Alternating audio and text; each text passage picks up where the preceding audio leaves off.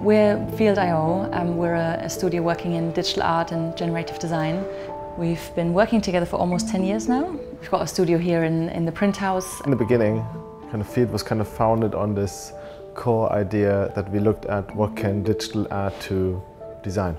And it could do three things. You can make things interactive, generate a lot of complexity, and you can create behavior or make things alive. We started out with a very clear focus on generative design, on building tools for design and doing interactive installations and making interactive experiences. So what we try and do is to really focus on one emotion or one feeling that we want people to have when they experience the work.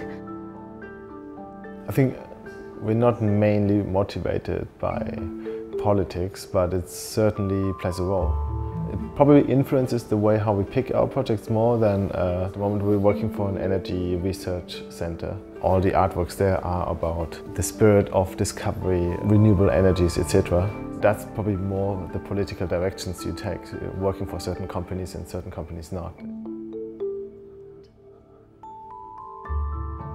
We often get approached to visualize data. People, they don't really want to visualize the facts necessarily. For that you have analytics tools, but they rather want to use data to illustrate a point.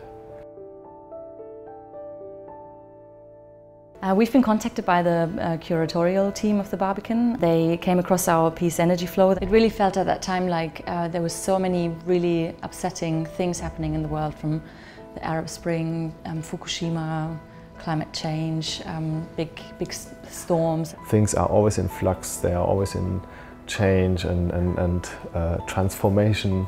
On a small and on a large scale, things are always in motion. That became the idea for the structure of the project. We produced 10 animated short films that are completely unrelated, but that share a similar approach in being about unstable systems. And then we created an algorithm that generates 1,000 unique narratives out of these 10 films. When you watch the experience, you get presented with a new narrative every time you play it, but you might recognize things from a previous iteration, and that was really what we wanted to do, to have this very stimulating experience of seeing things happen in different contexts.